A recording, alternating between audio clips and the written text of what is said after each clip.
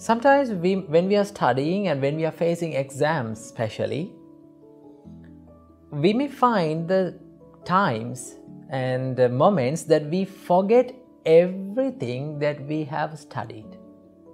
Have you ever experienced that? If you are a student, I think most of you have experienced this special feeling. In the middle of the exam, when you come across a question, you try to memorize the thing, that special thing that you have studied, but nothing comes to your brain, nothing comes to your head. Our great teacher, Supreme Buddha, taught us there are 5 reasons for the forgetfulness. There are 5 reasons for being forget that what we have studied. So what are those 5 reasons? The first hindrance to the mind is, Supreme Buddha said, Kama Chanda.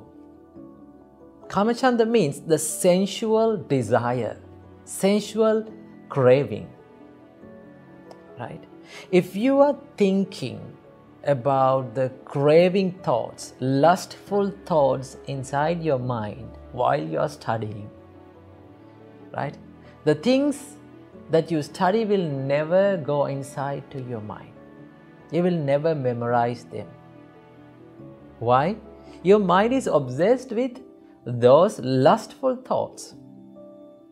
Imagine a situation when your mind is full of lust. Normally we cannot think about the good and bad.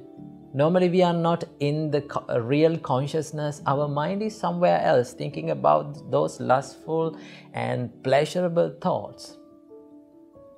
When our mind is in that arena, right? When our consciousness, awareness is in that arena of our mind, the lust, inside the lust of our mind, nothing will come inside the mind, right?